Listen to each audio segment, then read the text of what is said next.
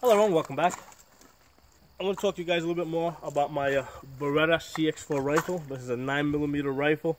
I have a Holosun 403 red dot mounted on it. That's the solar powered red dot. And I got a new best group with this rifle. Okay? It's not my best group, but it's my, overall, but it's my best group with this rifle. Okay, so I was using the Wolf Performance 9mm. And this is steel case.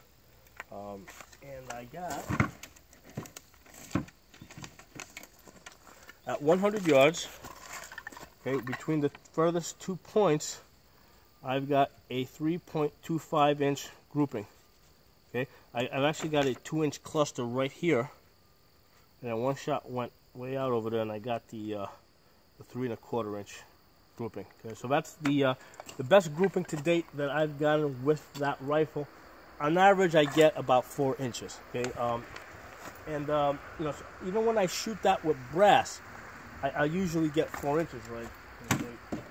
I shot it with cellular and bellet, and basically, so we got a 4.5 inch grouping. So I don't think that the brass or steel makes a difference. For whatever reason, the Wolf right now, this particular brand is shooting the best groupings. Now I know there's some type of relationship between Wolf and Tula, because the cases say Tula on the back. So I don't quite fully understand what the relationship is between Wolf and Tula, but there's something there. I've shot Tula in that rifle before, and I never quite got anything this good. For whatever reason, this Wolf Performance is giving me the best grouping.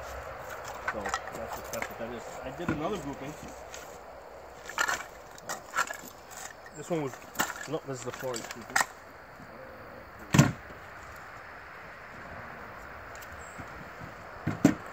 Okay, this grouping was really interesting. Okay, this is, again, with the Wolf Performance, 3 3/4. Okay, so 3.75. 5-shot groupings. All my groupings are 5-shot.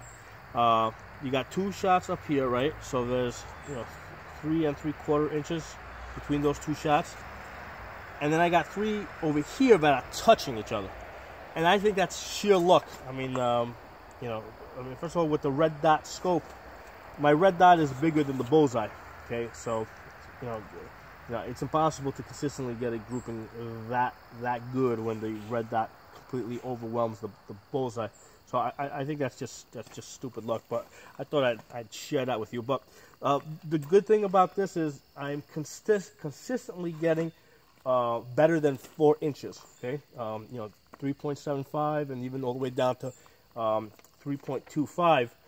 So with a magnification scope, I'm pretty sure we can get pretty close to those 3 inches and stay there. Okay, so this is a lot better than I ever expected out of this rifle.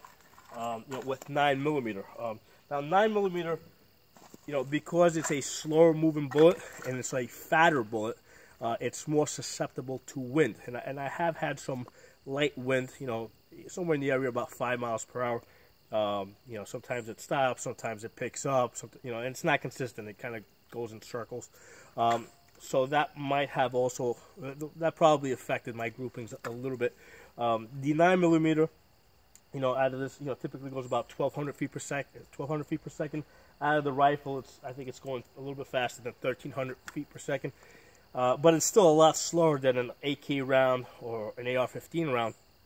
So because it's in the air longer, the wind has more time to affect it.